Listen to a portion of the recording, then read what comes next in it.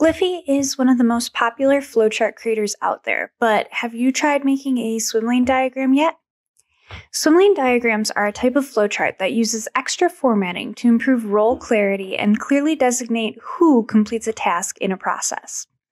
They're also called functional band or multi-column flowcharts because of the bands or columns that get layered onto a traditional flow diagram. Swimlane diagrams can show up in a column format like this one, which is this vertical column-based design. Or in this one, you can see a horizontal design where each row is a different person's role in the process.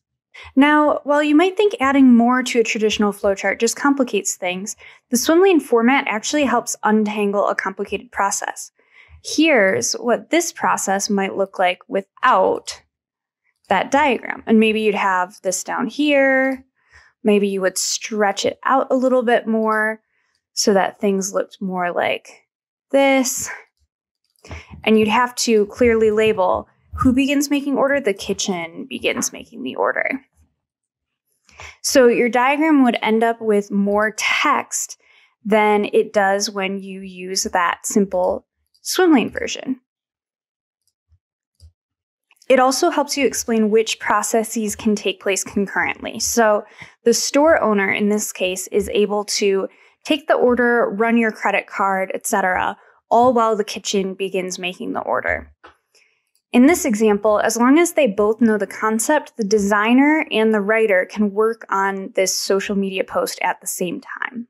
For this reason, Swimlane diagrams are great whether you need to show that people in different roles or different departments can complete work together, and that some items are dependent on the other in order for completion. So in this case, the delivery driver can't be triggered to deliver the pizza until and unless the customer says they want delivery. Swimlanes like these are commonly used in addition to a basic flowchart, but there are some diagramming standards, and you can think of these standards like their own mini languages that lean on Swimlanes.